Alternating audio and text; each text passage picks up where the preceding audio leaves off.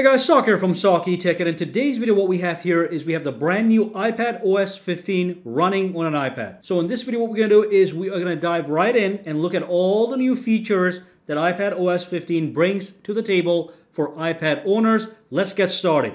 Now the very first thing that I want to talk about that's probably the most important is the fact that you can now add widgets onto your screen, okay? So you can see we have a bunch of widgets just sitting on the screen together with all the applications. So basically what you do is you press and hold on the screen, everything starts to wiggle. On the top you got the plus sign, you tap on plus, and then you can access all the available widgets right from here. You can go from suggestions, smart stack, app store, batteries. Once you're in a particular widget, you can swipe over to pick different styles, and finally if you grab one of these guys, you can simply dump it onto the screen, as you can see. Okay, so now we have the widget view on the screen, which is great. I'm sure a lot of iPad owners are going to love this feature. Now on top of that, what we also have the app library that trickled down from the iPhone to the iPad. So if I go all the way to the edge of my iPad, I now have the app library and I have all the applications automatically and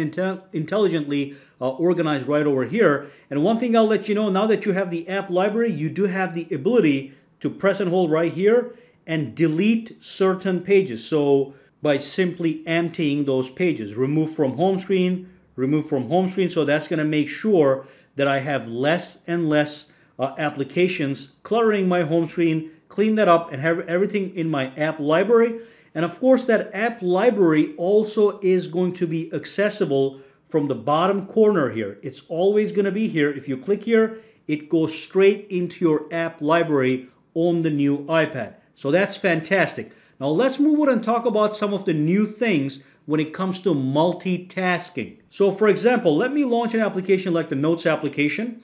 And what I'm going to do is let me just tap over here. And what I can do now to activate multitasking in many apps is tap right here. And that gives me a multitasking window, all right? So from here, I can do split screen, slide over, or just remain in full screen. If I tap on if I tap on split screen, which I just did, let me go back here, tap on that middle split screen icon. It is gonna go to the side and it's gonna allow me to pick another application right from here, which is gonna directly give me the split screen view. Now the other thing is the slide over. So if I tap on this guy right here, and if I tap over here, look, it goes to the side, but now when I launch another application, let's just launch the home application. Now what's gonna happen is, let me just, not now, okay. This comes up as a slide over view, and then this comes over here as a full screen application. So that is great as well. Now one more thing with the multitasking is something known as a center window view. So if let me just start a split screen real quick. Okay, let's just go with the notes. What I can do now is if I go over here, I can press and hold on that email and I can read that email by tapping on open in a new window.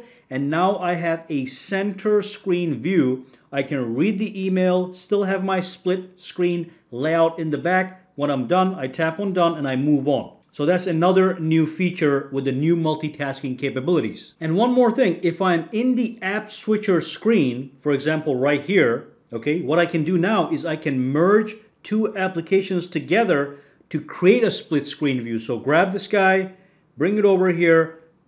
So they don't work together, but let's do it this way. Let me grab this guy, bring it here, and as you can see, if it's compatible, it is going to create a split screen view when I go like this. Now when I launch it, let me just go back here. Let me just launch this. I have already a split screen, so I can actually activate that from here under any of the active windows as long as they're compatible. Now another great feature is known as the quick note feature. So basically you can do this with your pencil or your finger. Let me just use the pencil. From the corner, all you do is swipe upwards and it brings up a little quick note window onto which you can start taking notes immediately. And when you're done, you can actually swipe it away. Okay, so that's for taking notes quickly. When you swipe it away, it actually hides right here. I can always bring it back up and continue using it. Right now I have the pen, so it is taking the pen input, but you can do the same thing with your finger. When you're done, you click on done and it gets saved into your notes. Now here's another great thing. If I was in Safari, for example, okay, let me just pull this down. Let's say I was researching something. I can quickly jot down notes the same way, swipe up from the corner. Let me just do it with the pen. It's going to bring up the quick note, and I can do some research note taking on this notes application by using this as a reference. And I can do that with any application, okay? When you're done, you click on done, or if you want to just put this to the side, you can continue doing your things and then bring it back up when you are in fact ready. So that's the brand new quick note application. Okay, so talking about the notes application, let me show you what's new with that as well. So if I launch the notes application, now I have the capability to go inside a note, and what I can do is I can add tags to that note, unlimited amount of tags, okay? So let me just give you an example, XYZ. We're just going to say XYZ. Let's add one more tag. Let's just say WER, okay? So now we have 2 tags saved in the notes. So when I'm outside, I can go and search using the tags. So if I go for WER, now it is going to match with that. Now when I type in XYZ, it is going to search for that note using tags. When I click on it, we can see the match right there. So you can add tags to any note. You can do it anywhere in the note, and then you can use that to search the note. So that's another great way to organize your notes and stuff like that. Now, one thing we have, a highly intelligent feature that I'm really loving here is if I go into my photos, which should be here, right here, let's say I have anything here that has text on it. It could be in the classroom, you took a photo of the actual board on which the teacher was writing, or you just took a photo of a book or whatever. What you can do now is you can zoom in, or you can do it like this. It's up to you. You can press and hold and simply select any text on any photo in any context.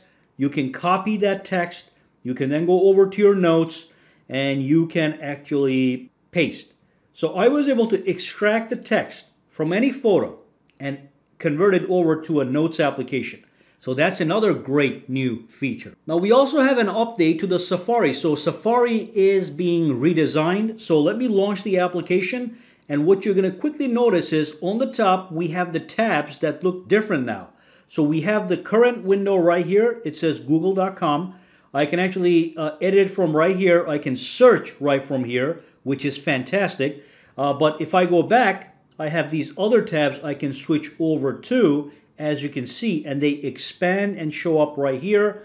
I can tap this again.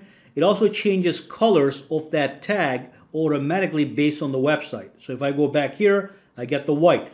Of course, I have access to this menu right here. From here, I can access certain settings for that specific tab, and I can start a search right under this tab. I can search for anything from the actual tab. So that makes things a little bit more clean. Now, one more thing with Safari is the fact that you can now use extensions that you were able to use on your Mac over here as well. Now, usually should be somewhere in here, but as of now, it looks like it's not ready. Not a big deal, but you can now have extensions on the Safari on your iPad with our iPadOS 15. Now, we also have the brand new focus mode. You can access it right from here. So if I press and hold on this one, it used to be do not disturb, but now when I press and hold it, do not disturb is still here that I can use. But I can also now do this whole thing about staying focused on what's important, which is known as the focus mode.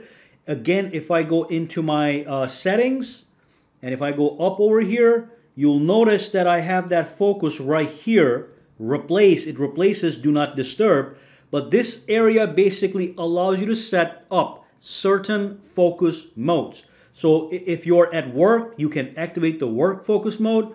If you're doing something personal, you can activate the personal focus mode. If I click on it, it tells you what you can do. You can silence certain notifications.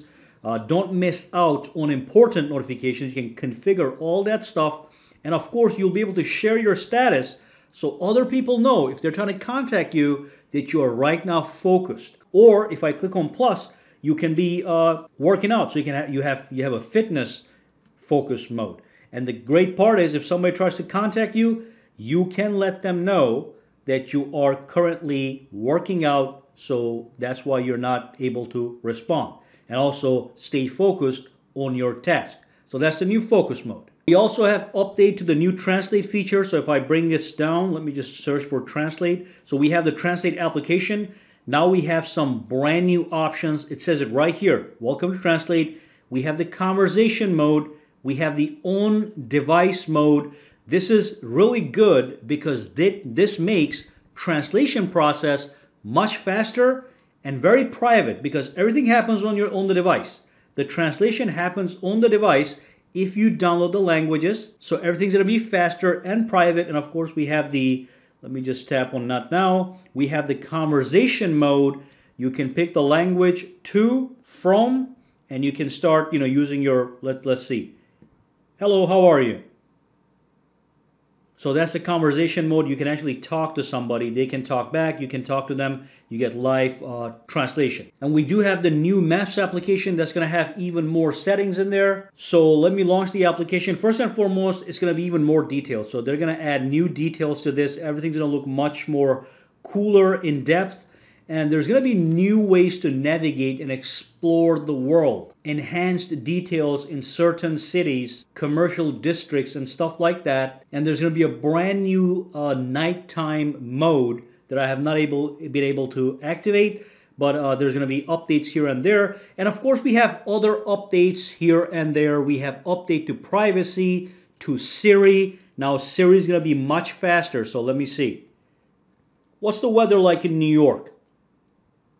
So the response of Siri is going to be faster, and the reason it's going to be faster is, let me try to get rid of that, is because things are happening on the device. It's called on-device intelligence. Everything is that they can do is happening on the device. It's not traveling to the cloud to get processed and then come back. It happens right here. So it is in fact faster. We have some new accessibility features and so on and so forth. But overall, it's a nice, productive update for the iPad. iPadOS 15. Any questions, comments, or concerns? Drop them down below. And for now, guys, have a fantastic day, all right?